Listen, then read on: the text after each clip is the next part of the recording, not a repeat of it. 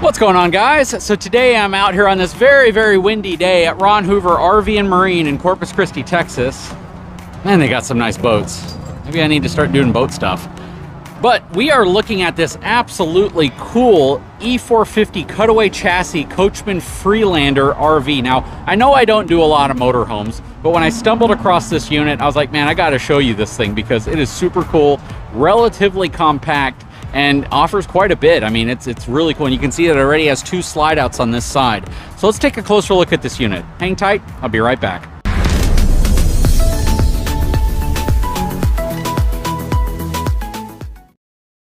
All right, so I don't feel like I need to go over the numbers on one of these, mainly because you're not going to be towing it, right? It's mainly an RV that already has everything built together. You have your motor, you have your tow vehicle essentially with the RV built onto it. And this is going to be a Class C RV, which essentially means it's a cutaway chassis with a sleeper over the main cab portion.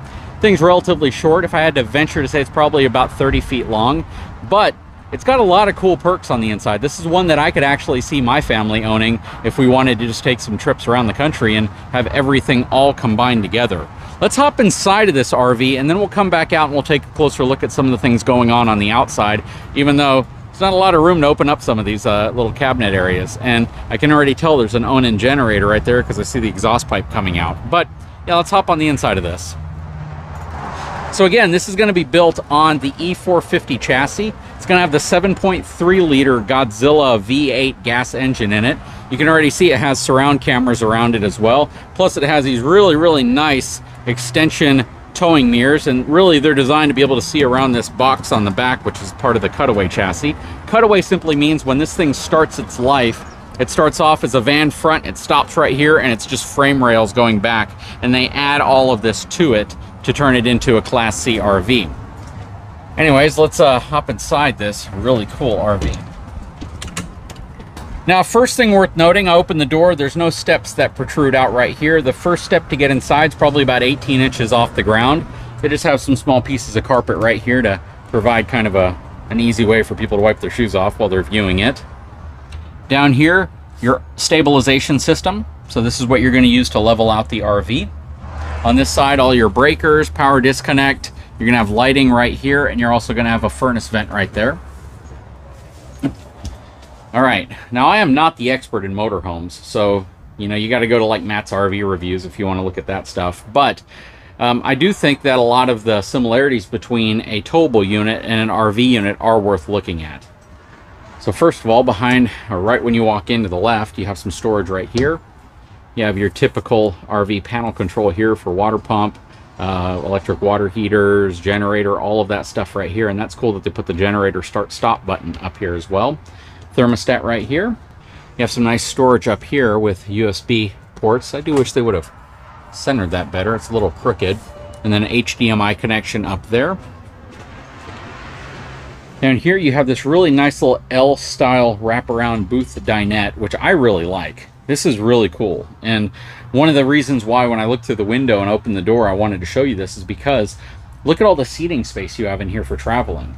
You have a seatbelt right here, one right there, and then you have seatbelts right here. So you could travel with a relatively large family with this unit. And that's one of the things that's lacking in a lot of motorized units. You don't have a lot of space for passengers if you're going to be traveling. And if you do have space, sometimes it's at the very back. So this is very functional space. Stop and look at the price real quick. This has an MSRP of $135,189, a sale price of $110,000. So they're taking about 25 grand off of the MSRP. Nice cabinetry above. I like that they put these little holds up here as well. Really nice overhang. So this is the Class C portion of it, complete with TV already mounted in place. 800-pound capacity. You can move this part out of the way as well if you want to have more headroom to get into this area up front when you're traveling. Huge screen. So they have this really big aftermarket screen up here. Chameleon. You can see how it kind of attaches back there to a single DIN spot. You have your cup holders, change holders, everything else you're going to need while you're traveling. Typical Ford van front to it, but it's nice. It's cozy. Power windows, door locks. Cloth seats, good visibility over the hood. This is built on their E cutaway chassis, so it's a van front to it. Underneath here, this looks like it pulls out. So that is kind of cool.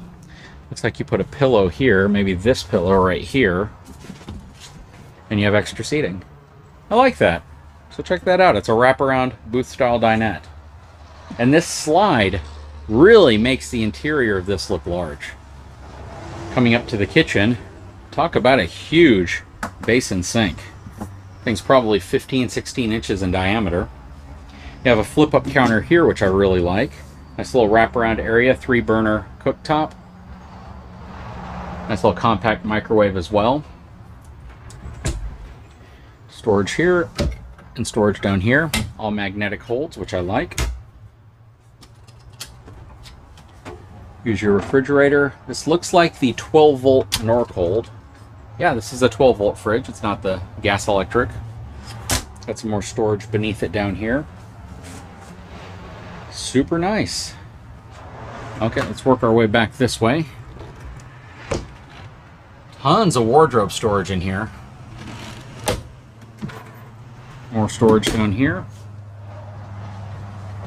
Coming into the bedroom, queen size bed. It's folded like this because once it's folded out, you can't get the slide in or you wouldn't be able to access the bathroom. So this gives you the ability to fold the mattress up whenever the slide's in, so the slide will fit in ultimately. Nice cabinetry there. You have your air conditioning unit right here, and you have another air conditioning unit right there. So you have 2 air conditioning units in this very short RV. You have power USB connections down there. Looks like some storage right here as well. Very nice. Now, you probably have access to the bathroom when the slide is in, but it's going to be narrow access like this. So you could squeeze in here if you need to, but it's not going to be like a super wide door opening. You won't be able to open the door like this. This is only available when the slide is out. So just keep that in mind. Slides in, very, very limited access. But if you have to use a restroom, you could always push the slide out a little bit just so you can get in here if you need to in an emergency. This is a porcelain toilet. I like that. Plus, check that out. So if you're getting ready in the morning, blow drying your hair and such, you have this cool little slide out tray or slide out shelf that you can use to hold stuff. Plus more area here. This looks more like a medicine cabinet, but you could also put other things here as well. And then you have your glass shower stall here. Let's see how this looks. Oh, that's cool. Has this kind of accordion effect where it follows a track. That's interesting. Wasn't expecting that. And then you have a reasonable sized little shower. You know, it's perfect for, I think, what most people would be looking for. If you're going to take like a cross-country trip to go see your relatives, this would be a really good vehicle to do it in because it gives you all that capability of having everything you need with you while you're traveling. The only problem is once you get there, what are you going to drive around in? That's why I like a towable, because, you know, you're not using your main vehicle as your get-around vehicle. Once this thing's connected, if it's at an RV park, then you're good to go. If you're going to a place that you have transportation when you get there, then this would be perfect for you. But if you're going to an area where maybe you're just camping and you're traveling around and this is fine for your, you know, your travel vehicle as well as your sleeping accommodations, then, you know, that's just something you got to think about. You have to wonder, okay, when I get somewhere with a motorhome, if I'm not towing a vehicle behind me, what am I going to use to get around? So all the different things you have to think about and all the compromises you have to make with different types of RVs. All right, so from the outside, again, this is on a cutaway chassis, so you're going to get the hand-cooked tires that are included with the Ford vehicle. This has simulators, which means it's a steel rim with like a chrome stainless simulator that they put on the outside, pretty much chrome. Outside of your water heater, outside of your furnace, there's your exhaust pipe. You have a 110 outlet out here. You're going to probably have a little bit of storage under here. Yeah, you could probably fit some folding chairs. It's gonna, looks like a propane connection back here.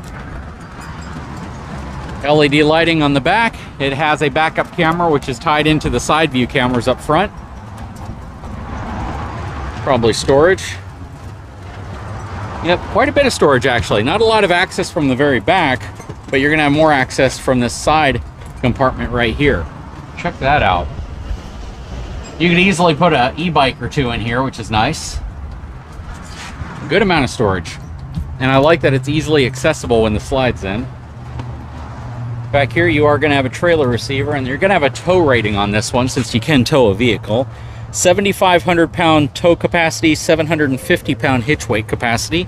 So you could tow a small trailer with a small car on the back of this. All right, so coming around this way, got your 30 amp connection right here. Interesting because it has 2 AC units. Right here, this is probably, okay, this is going to be your city water connection, your outside shower, and your fuel tank. This is a gas engine, so keep that in mind. Underneath here, okay, so this uses the Super Springs ride control, so it's basically going to give you a bit of a better ride. You can actually see where they've mounted it right there. This is going to be for propane as well as your generator. It's nice, I like it. Again, you know, if we were to get something like this, this would probably be a floor plan that we would be interested in. Relatively compact, you know, it gives you pretty much all the amenities that you'd be looking for. It gives you 2 slides, so you get a lot of room on the inside when you're done. What do you guys think? Especially those of you with towables. Are you kind of on the same page with me on this one, or is this like an absolutely no kind of thing? Anyways, I'd love to know your opinion. Please leave a comment below. If you haven't had a chance, please take a moment, subscribe to my channel, give me a thumbs up, and we'll talk to you again very soon.